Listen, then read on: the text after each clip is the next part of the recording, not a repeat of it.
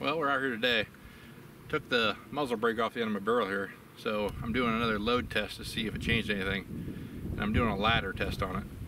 And what that is all I'm doing is just taking a shot, bumping up the grains, taking another shot, bump up the grains. The barrel's gonna have a little bit of a whip to it. And if you take those shots, you mark each one out and take your time with it, you'll get a couple of those and it'll group up. And that is where your note is best on the barrel whip. So we're got 14 loads built up here, somewhere in the range of where they were before.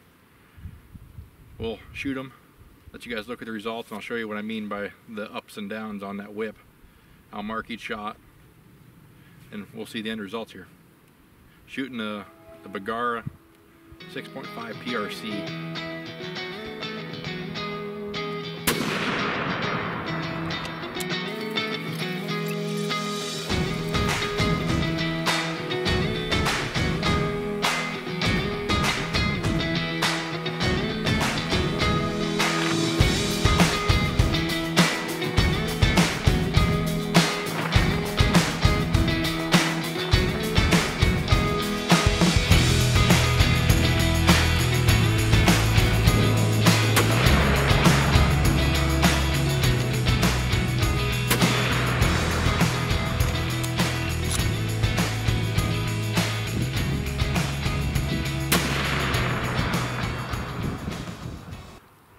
Alright, so here's the results.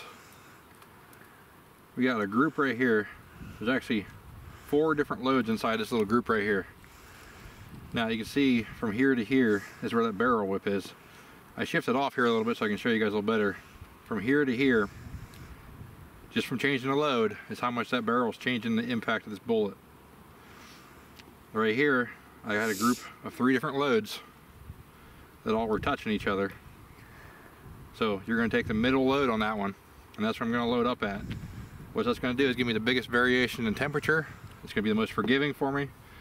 And as you can see, it's already got a 3/4 group right there. So we'll use that load right there.